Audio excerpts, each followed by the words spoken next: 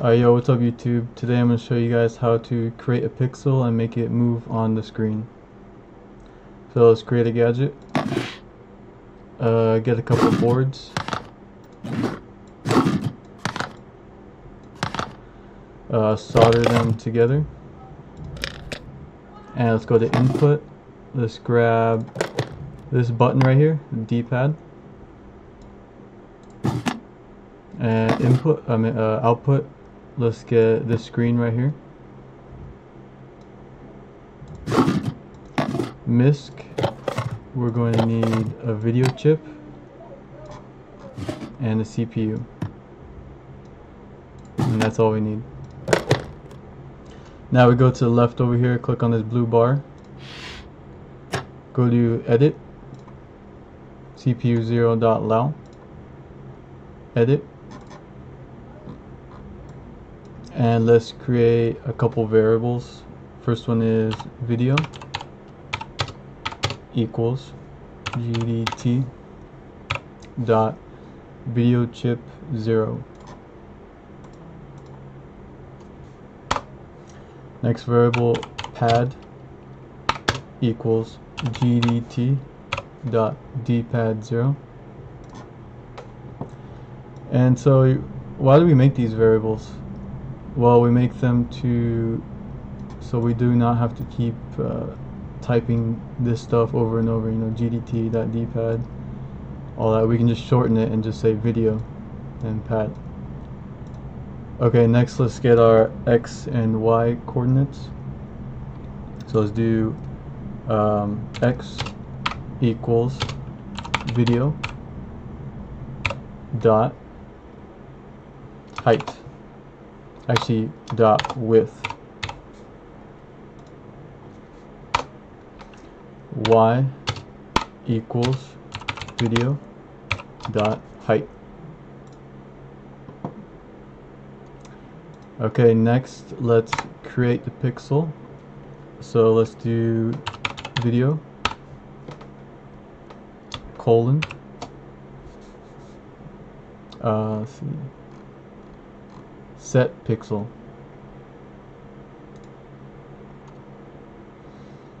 And inside the set pixel, let's do a vec2 parentheses.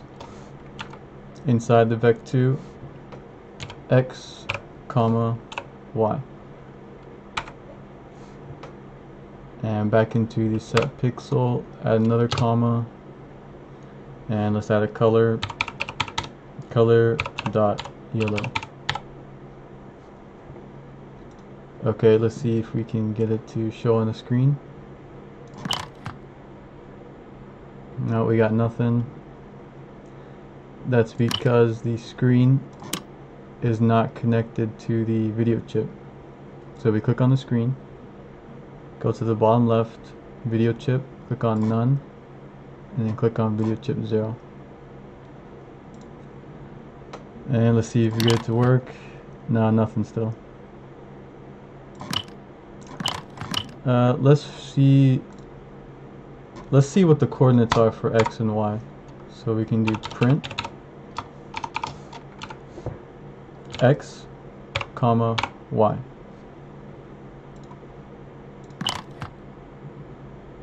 So they are located at 64.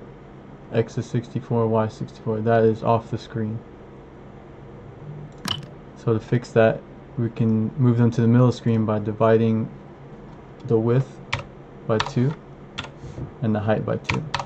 So x equals video.width divided by 2, and y equals video.height divided by 2. See now. Now we got the pixel in the middle of the screen, and those coordinates are 32. 64 divided by 64 divided by 2 is 32. Now let's get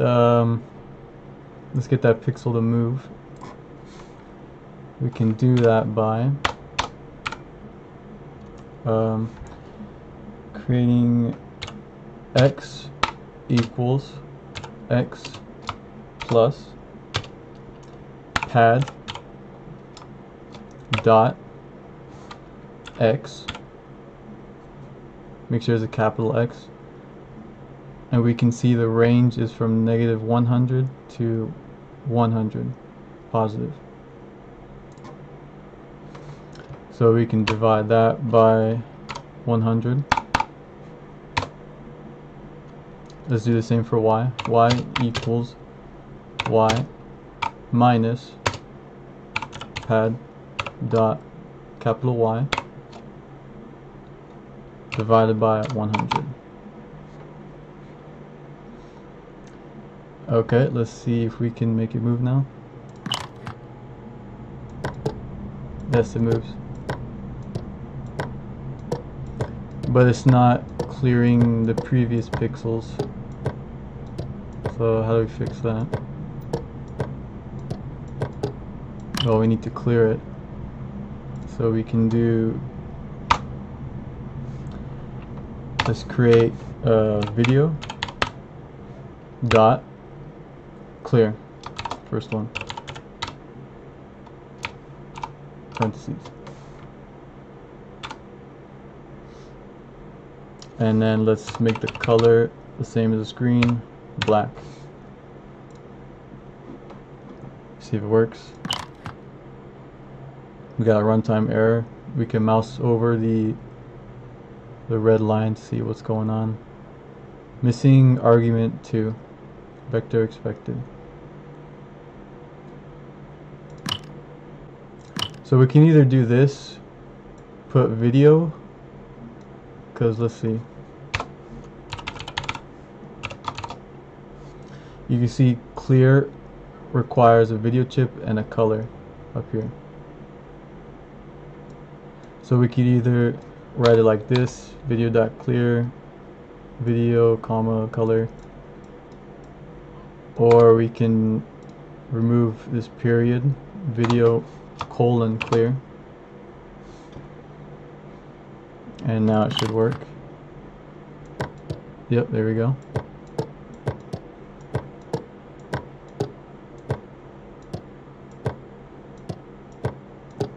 But we still got a problem. The pixel leaves the screen and we lose track of it. So how do we fix that?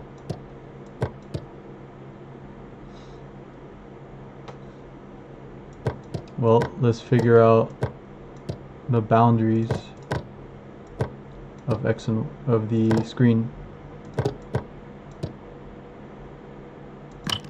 So if we go to the right, you can see at the bottom left the number increases to 63, 64. And if we go the opposite way, to the left, the X goes to 0. If we go past that, it goes negative. Y is up is 0, down is 64. 63. So we could write some code to make sure it does not go past those boundaries. So we can do an if statement. If X is greater than 63, then X equals 63. End. Let's test it out. Go to the right, and look, it's not going past 63. We can see at the bottom left the X coordinate. Let's do the same for the left.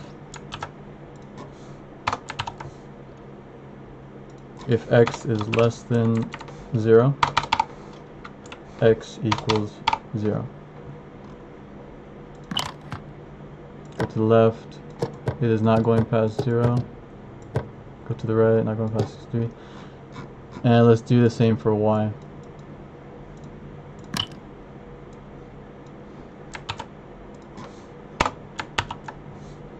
So if Y is greater than 63, y equals 63.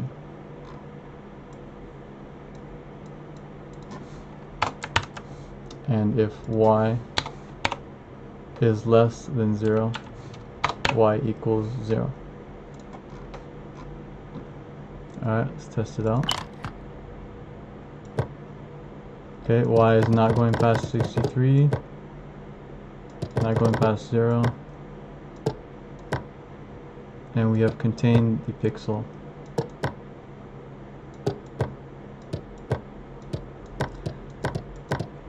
And that is how you create a pixel and make it move on the screen. I'll see you guys in the next video.